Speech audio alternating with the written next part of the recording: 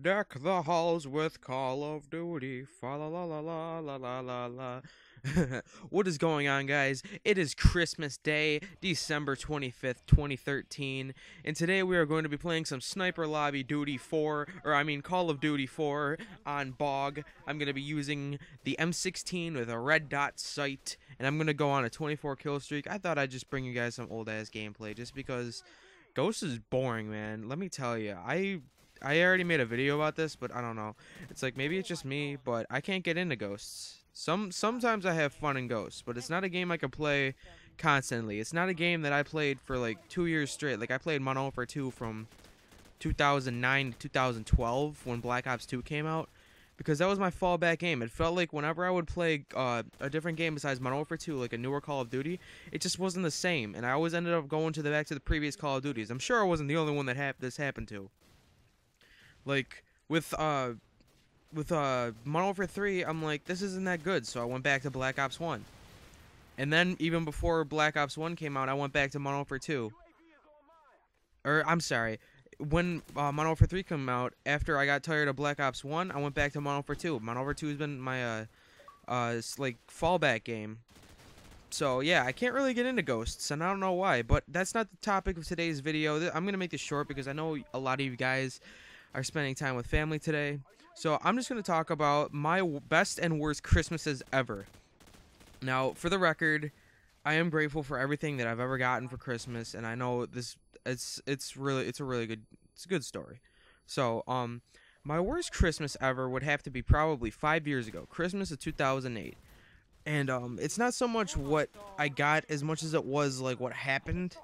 But basically what I got Yahtzee, I got Scrabble, I think Monopoly, and I got an Xbox 360 hard drive, which was awesome because I had the arcade that only came with like a memory card. I got a BB gun and like some candy and stuff. I don't remember which candies. All I remember are Junior Mints and Mike and Ike's, and I'm mentioning that specifically because of something else that I'm gonna get into later.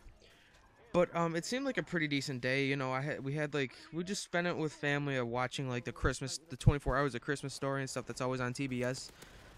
And I went to bed that night, and I woke up at like 2 in the morning, and I was so like sick. I got food poisoning, and I ended up spending the entire next day bedridden and like not able to move. I probably lost 5 pounds. I couldn't even drink water. I couldn't swallow food. I couldn't eat anything.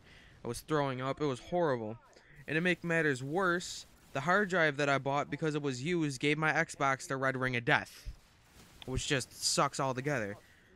But yeah, it was horrible. I mean, it was my first Xbox that got red ringed, and it was the day after Christmas, and plus I was like so sick, I couldn't move, and I was just upset, and I didn't have really anything else to play with because all I got were board games and such.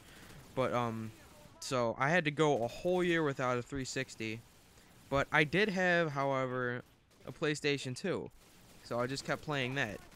And I don't have that much time, so I gotta get this going. The best Christmas of my life was the next year, 2009. It's because that Christmas changed everything about my YouTube career. For that Christmas, I got an Xbox 360 Elite, which was great because then I had a hard drive and it was awesome. And I got Modern Warfare 2, which was my first experience playing that game, and I loved it so much. It was probably my best Christmas, and it sculpted my future so much from that one Christmas, and it was insane.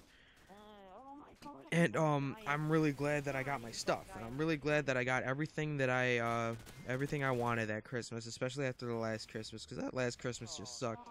But yeah, guys, that's all we have time for really today. Merry Christmas, and I hope you guys have a wonderful day like I have.